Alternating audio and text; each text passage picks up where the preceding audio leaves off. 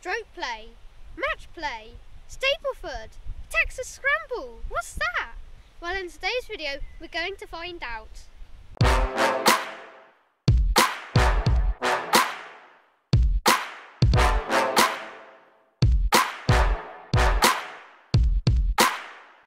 Hello, my name's Harry, welcome to my YouTube channel. If you're new here, please subscribe and please hit that like button.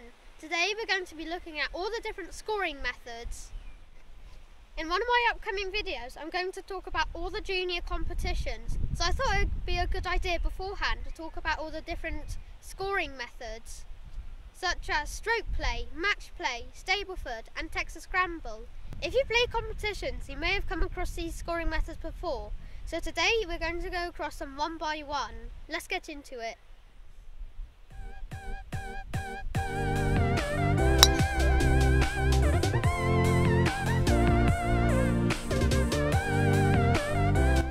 First of all, it's by far the most common one out of all of them. You see this most of all on the TV and in competitions. It's stroke play.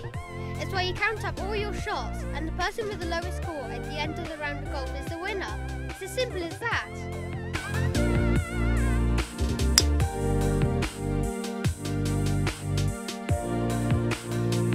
Well, it wasn't the best route ever. I'm just to the side of the green. Stroke play is probably the least forgiving out of all of them. Because if you have a 9 or a 10, realistically it's very hard to come back from that, because every single one of those 9 or 10 shots get put down on the scorecard.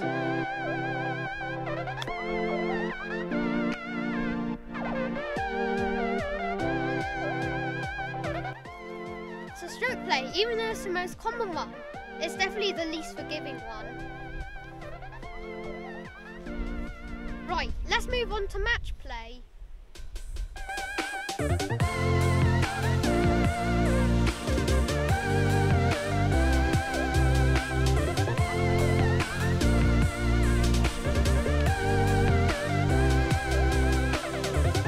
play is generally used in team competitions, and the tournament where you most likely come across this is in the Ryder Cup.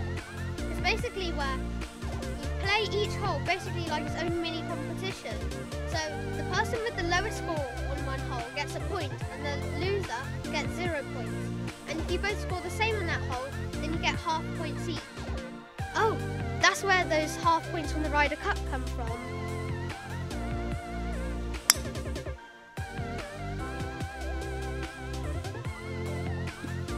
Well, it ended up pretty good, although it did do a bit of a swervy-wurvy in the sky.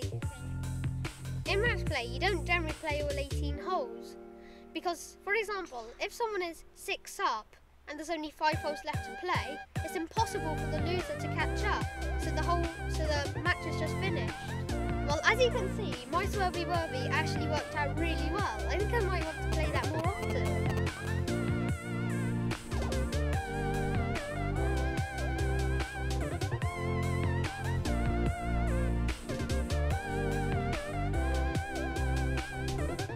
Next up is Stableford. You don't normally see this very much in professional competitions, although in club competitions and especially in junior competitions, you see this one a fair amount.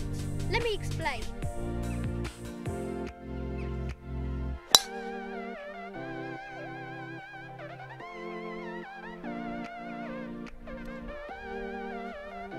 In Stableford, you get points depending on how well you score. So this is the point system for Stableford. If you get a par, it's 2 points. If you get a birdie, it's 3 points. An eagle, 4 points. An albatross is 5 points. And going the other way, a bogey is 1 point, and a double bogey is just no points. So those point systems are obviously net points.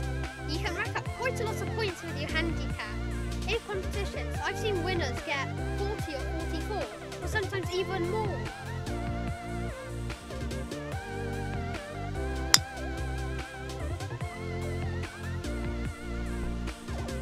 Stableford can be very forgiving, because if you have a really bad hole, you just get no points. Stableford is used a lot in junior competitions and club competitions, as it can be very forgiving. Because if you have a really bad hole, you just get no points, whereas in stroke play, that's it,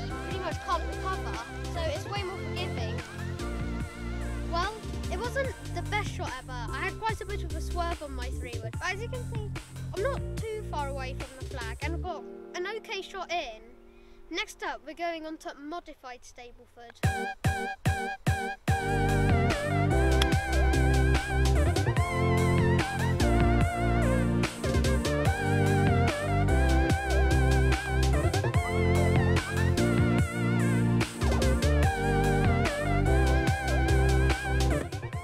Modified Stableford is very similar to Stableford. The only difference is that the point system is slightly different.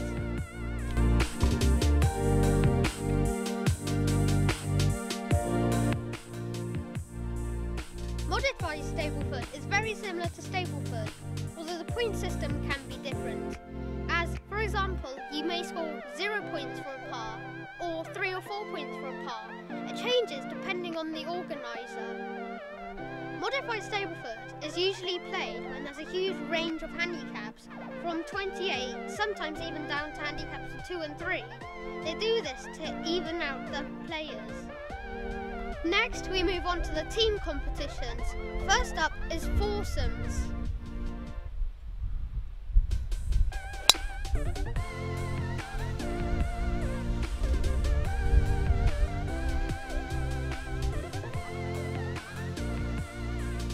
Ooh, that was an absolute cracker, but it was downwind. Foursomes is where it's a team of 2 players and you take it in turns to just hit the one ball.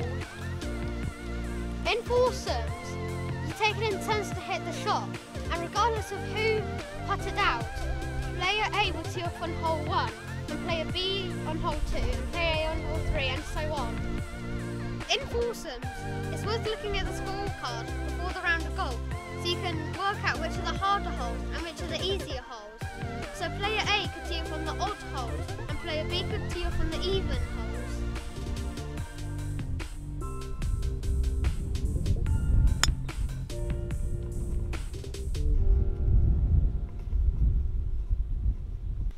Foursomes are a very quick way of playing with 4 players because there's only 2 balls in play. Because we all know that 4 balls can take ages. Right, next up, very similar to Foursomes, is Greensomes.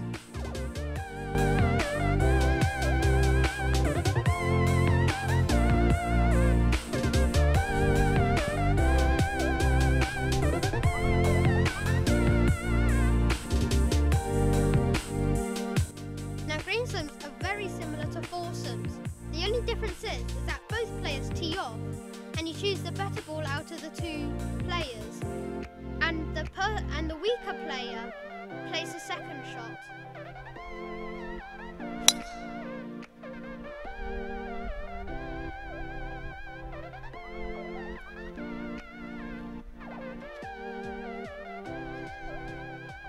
Just like Foursomes, after you've teed off, you take it in turns to hit the shot right until the next hole.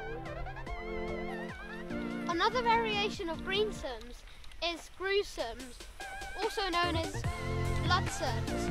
This is where the opponents choose which tee shot you take, so you better have a good player partner, otherwise you're in trouble. Greensomes is generally played when you're just at club competitions for fun. Right, let's move on to 4-ball better ball. In 4-ball better ball, both players hit their own balls, and at the end of the hole, you mark down the better of the 2 scores on the scorecard.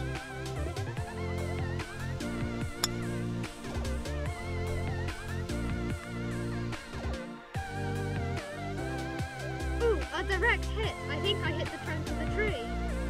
Ooh, I think I was lucky. My ball spat out the other side of the tree. Anyway, 4-ball better ball is scored using either stroke play or match play.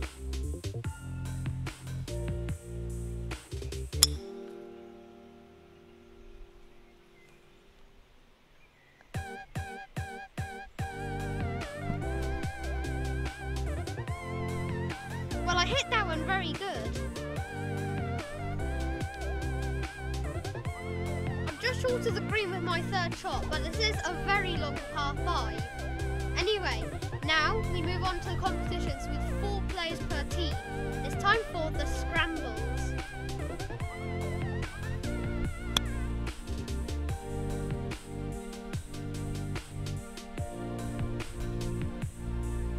I think I just set myself up for a par chance.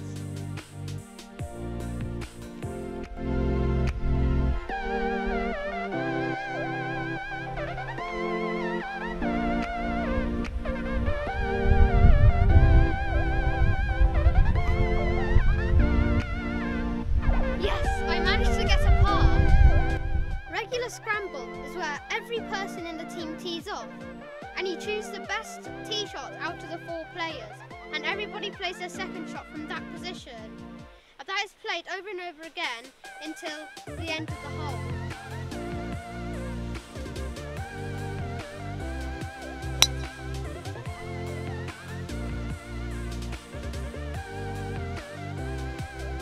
In scrambles, because the scores can be way lower, there are handicap adjustments which can make it way more complicated. Personally, I don't like Scramble very much because it takes forever, because you're running around the golf course all the time, picking up your balls to try and get to the chosen position.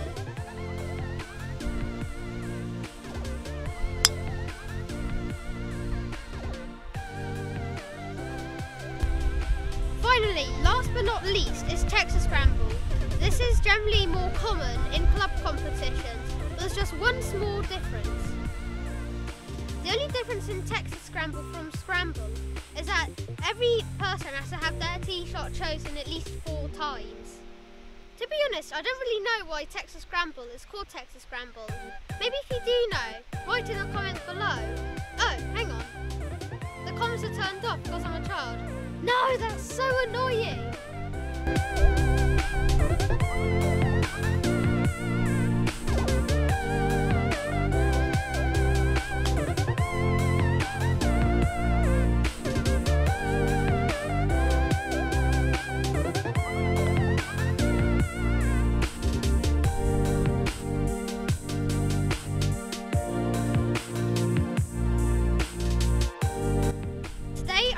About scoring methods, and you can help me score too by just clicking that subscribe button and hitting that like button in 3 seconds. Are you ready?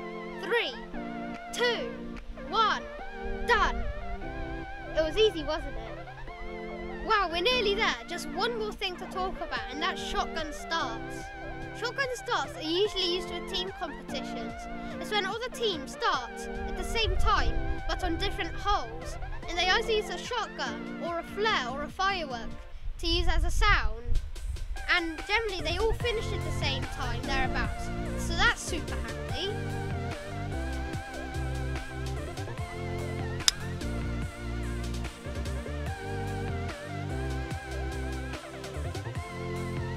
Blimey, that was amazing. That looks very close. There might even be a hole-in-one on camera.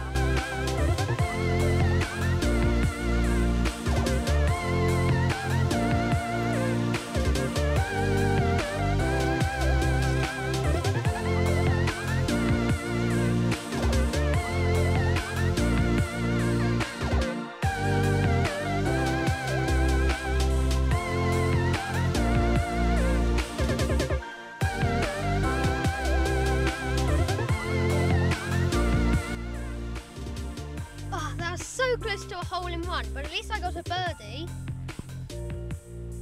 I hope you guys enjoyed. Remember to like and subscribe, and I'll see you in my next video.